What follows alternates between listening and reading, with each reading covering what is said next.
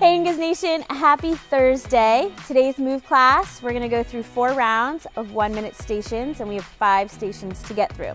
So you'll perform 1 minute of shoulder taps, 1 minute of sit-ups, 1 minute of alternating heel touches, 1 minute of high knees, and then you get 1 minute of rest, okay? So again, there's no transition or rest time in between each one of these. You're just gonna move one into the other.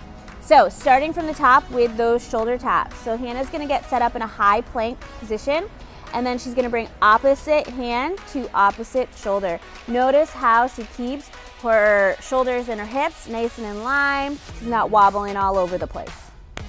From there, she's gonna come down to the floor for sit-ups, okay?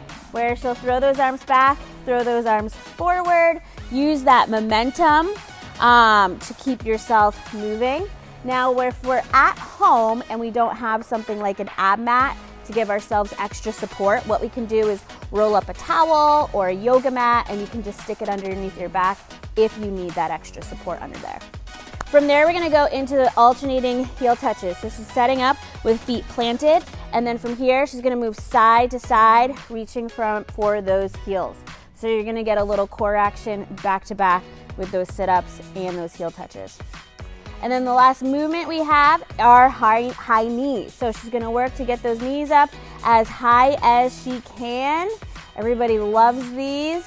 If jumping is a little much for us, okay, we can always just drive those knees up without the jump in between. And then you get a full minute of rest. So try to keep yourself moving through each of these stations, knowing that you do get a little bit of rest to look forward to. Have fun with this, guys, and have a great Thursday.